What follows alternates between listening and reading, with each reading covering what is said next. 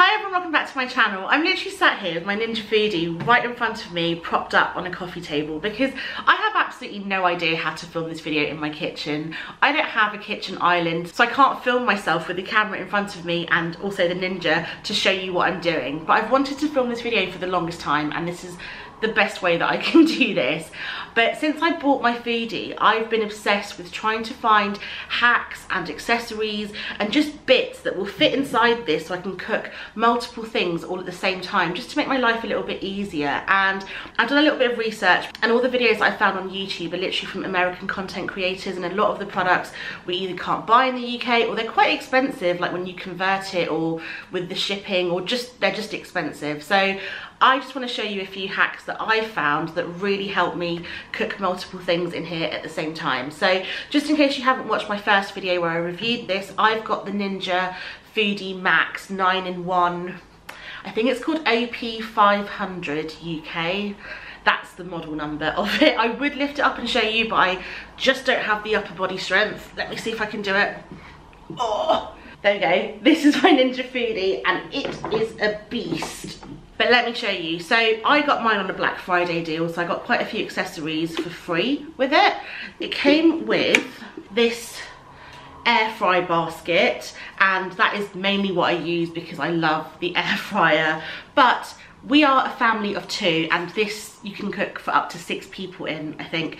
So we never fill it with like one thing, because if I was a family of 6, I'd probably fill this whole basket if I was air frying chips, for example. But I mean, I love chips, but we're never gonna eat that many. So now what I do is, say for example, I want to air fry chips and some frozen burgers, for example. This is my favorite hack. Instead of doing one at a time and then one goes cold or doesn't stay crisp, I do it all at the same time. You just need to like try and find things that cook at roughly the same time, or put the one that takes a bit longer in first. So I would normally put the chips in the bottom, just because I like my chips a little bit overdone, especially if I'm using oven chips. So I put them in first, and then I picked this up from the pound shop, from Poundland. I think you can get them everywhere. This is a new one, but I actually had one at home that I used to use in my oven for chips, and I just cut it into a circle. It's literally as easy as that. I just use regular kitchen scissors. It's really easy to cut. And then what I can do is I can put my chips in the bottom, layer this on top, like so, with my burgers. Now it does mean that this will touch the chips, but it's fine. I just take it out every so often and give it a little shake, and do you know what? It works just as well. The only thing I will say is with these, like with the new one, I don't know if you'll be able to see it on camera, but the corners are a little bit raised, which is actually really good. So I tried to make use of one of the corners and just cut sort of on the side of the one that I had, just so I can use this little bit with some tongs to help me easily lift it out. I wish I'd cut this one a little bit bigger, because this actually fits exactly in my Foodi, whereas if it had a little bit more surface area, I could like curve it upwards and then use the ends to be able to pull it out. But this works really well for me. I just have to be really careful that I don't burn myself when I try and get it out. But it just means I can cook 2 things at once, press the start button, walk away, do whatever I need to do, and then 15-20 minutes later, however long it takes, just come back and dinner or lunch is cooked. So that's really good. And these, I mean, this was literally £1. I can't imagine they cost more than that. But all the bits from Poundland I will show you. I literally bought them last week and they were all £1 each, so that's really good. So aside from the crisping basket, my Ninja also came with these 2 racks. I think they all do. And it took me ages to figure out how these actually work, but so you take this one and you take the top one this way, and it's got, if you notice on the smaller one, the lines on the end are not straight, they're curved, and that is to help it click in place. It took me so long to figure this out, but you slide it in one at a time. I really hope you can see what I'm doing if I don't mess this up. There we go. And it literally just clicks in place. So that way this doesn't drop while you're cooking and smush whatever you have on the bottom, because you might have, like, say sausages or burgers on the bottom, or stuffed mushrooms, and you don't want this sticking to it and then falling through. The other thing I have done is I sometimes line these with foil if I am cooking stuffed mushrooms, because I normally stuff them with couscous, and then that just makes a big mess everywhere. And so if I don't hit myself in the face, I just cut the foil to a little bit bigger than whatever it is I'm cooking, because you still want the air to be able to circulate. So I wouldn't like cover the whole thing with foil because the underneath won't get cooked as well. So I will literally just cut the foil to like a little bit bigger than the surface area of the mushroom and just plop it on there. And yeah, so these are really handy. It's a bit of a shame though, I think, that neither of these fit inside this, because then that would be really good for creating an extra layer.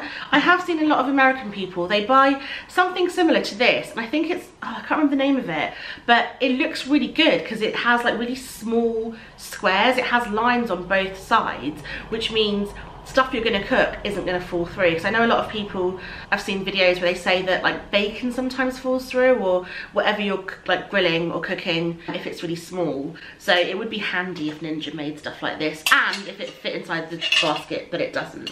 So I also picked this up from Poundland, and it's called a cooking liner. I believe this is just like a sheet of greaseproof paper, but it's reusable. And so if you wanted to, you could just cut this to the size of your basket or your rack. And if you wanted to, like, I don't know what you would really use this for, but if you wanted to just grill something or air fry something really quickly and you just didn't want to wash the whole basket out, because if you also don't have a dishwasher like me, it is a pain like washing this and the trivet, which does come off, and also the big pot inside. Especially when you're cooking for 2 people, it's just a nightmare. So I thought this was a really good option, especially if you want to be a bit environmentally friendly and not use foil or actual greaseproof paper that's reusable. I should have also started this video by saying that I know Ninja actually sell a lot of accessories that you can use. It's not easy to find on their website, I have to say. I couldn't search for them that easily, and I think they're reasonably priced, but it's not going to be as cheap as the pound shop, obviously. And I have seen people using things like these trays, like sandwich tins or square ones. I think you have to make sure they're 18 centimeters if you buy the 7.5 litre like I have. I measured my pot and it was really weird because I think it's 22 centimeters, and the diameter of the frying basket is 20 centimeters, but when I bought a square pan that was 20 centimeters, it wouldn't fit. I found this in Poundland, again, it was £1, and it's an 18 centimeter non-stick sandwich tin. I can't imagine it's the best quality. But say you just wanted to roast some carrots, for example, you can either just put this in here and roast it, and that means you just have to wash the little tray inside, which is great, or you could just pop it onto this, put it inside your big pot and just roast whatever you wanted to roast. If it was a bit deeper, you could actually make like a round lasagna, or a shepherd's pie would work, cottage pie, whatever, and then it just means you have to wash this. I also picked up these foil containers from Poundland, 2 different sizes. I don't know if this size will actually fit, but again, they were £1 a pack. And don't use a lid, obviously, because I think it's like cardboard or plastic or whatever, but the actual containers are foil, so you can like cook portions of your lasagna in these, for example, stack them, cook them, and then just wait for them to cool, pop the lid on, and freeze like batches of it if you wanted to, for example. Obviously I haven't tried it because mine are brand new. Let me just see actually if the big ones fit. Oh yeah. Yeah, the big ones fit perfectly. They just stick them in there. There's a bit of room too. So I know that's not the most environmentally friendly option because these are not reusable. I also bought these. I've never seen these before actually. These are foil flam trays. You can make like a quiche or, yep, and again, I've just tested it. These fit perfectly. So let me just give you an example of what you could cook, because I guess that would be really helpful. So you'd get the trivet off the air frying basket, and then you'd put that into the bottom of the big pot in here, put the water in first, then you could get this sandwich tin, put your like potatoes in if they're thinly sliced, or carrots, for example. Then you would put this on top, so you haven't got much room, but you could put something quite thin in there. Then you get this, and you could put like your chicken, or I don't know, like your potatoes in here, for example. And then right on top of the potatoes, like a lid, you could put one of these trays. So imagine the potatoes are here, put one of these trays. And then you could put your parsnips, your cabbage, your pie, your quiche. Do you cook quiche? I don't know how to make quiche.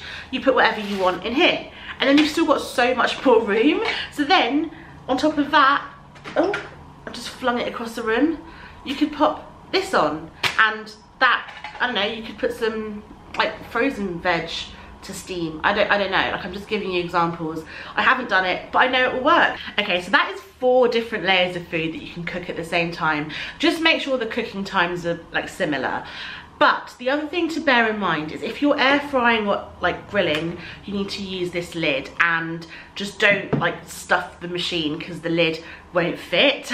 So just be warned that you can't go higher than the height of the pot. But if you're pressure cooking or steaming, you use this lid. Because of like the concave shape of the lid, you have like a little bit of room, I'd say maybe ½ an inch. And so you can, if your pot does sit a little bit higher, that's fine. It's just, the only thing I would say is when you put your lid on, your pressure valve is at the back of the machine. So try and push whatever's on top forward, just so that you're not blocking the valve, because I just don't know how that works. But I've tried it, I've layered things, and it's completely fine. It's just great that because of the shape of the lid, you could just shove a little bit more in there. Now, bearing in mind, this would probably only work if you're cooking for like 2 to 4 people. I imagine that if you're cooking for 6 or more, you're gonna cook like a bigger quantity of things, and then you won't get as many layers in. But for 2 to 4 people, I think it works really well. Okay, so the very last hack that I have, which is actually one that I use all the time now, are these stainless steel containers. I've borrowed these from my aunt, but if you live in an Indian household, you will have millions of these. My mum and my gran have them in all different sizes. Some of them are like, they come up to my hip, that's how tall they are. All different like diameters and heights and stuff. But these are like just 2 that I've borrowed. I couldn't tell you what size they are. I have absolutely no idea.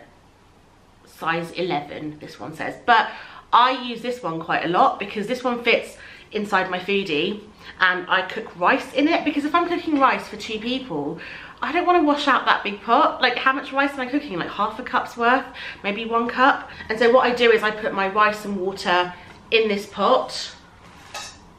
I use this as a trivet. Can you even see this? And then just plop this on top, put water in the bottom, and pressure cook my rice. I'm not going to show you how to cook rice because I haven't perfected it in the Foodi yet. That's the one thing that so far I just prefer cooking the traditional way. But I know that cooking rice is very controversial because every culture and nationality has their own way of doing it. So I'm not going to tell you how to cook rice because I just don't know how to do it in this yet. But you could put anything in there. You can make like savoury Indian food in here that you need to steam. You could make like your chicken, you could put pies, whatever, like your veg that needs steaming, anything that you want, you could just use that for. And then obviously all you need to do is wash this out. I just give this a quick rinse just because it's been sitting in like pressure cooked water in the pot, but it's not really necessary. And I really like that method of doing pot in pot cooking, because the other day I made a dal in here. I like sauteed like my onions and spices and stuff, added the lentils and the water, and then put the stand in as a trivet, and then put rice in here, and then pressure cooked the whole thing.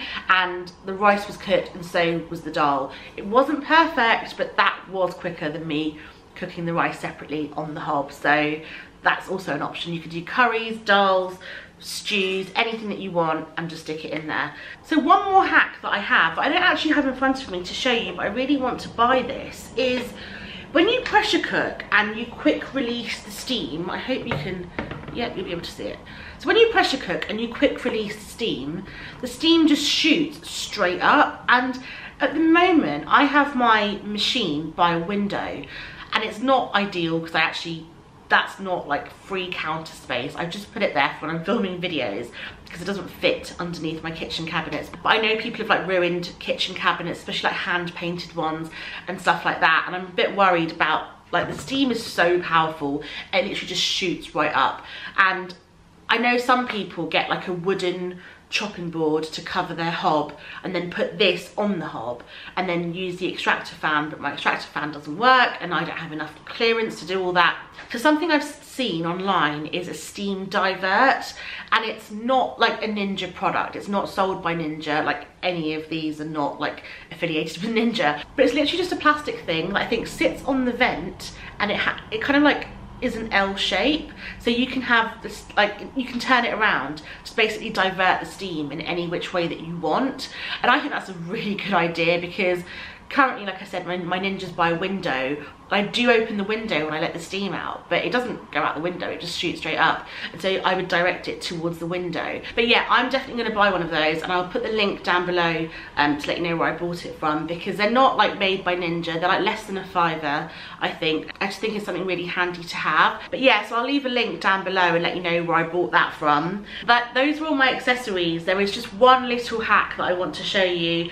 I'm not taking credit for this because it's not my own hack. So when you have your air fryer basket in here like so, you're not gonna be able to see both handles, but don't worry. And obviously it's gonna be too hot to take out once you've cooked something. You take this rack, the one that kind of folds in a little bit, put the two flat ends like so. So you basically just pop it. You just line it up with the handles of your basket. So my handles for my basket are just here, where the two flat bits are. And you lift. That's as easy as that. And you just bring them back, fold the legs back, and there we go. But anyway, those are all the hacks and accessories that I have to show you. If you found this video helpful, then please give it a big thumbs up, and thank you so much for all the love on all the cooking videos that I've uploaded this year. I just figured that we're back in lockdown, all we're doing is cooking at the moment, right? It's just me. So I just thought I'd share some of my recipes and show you the bits that I'm cooking. So I really hope you're still enjoying those. But if you like this video, then please give it a big thumbs up. Thank you for watching, and I'll see you next week with a new video. Bye.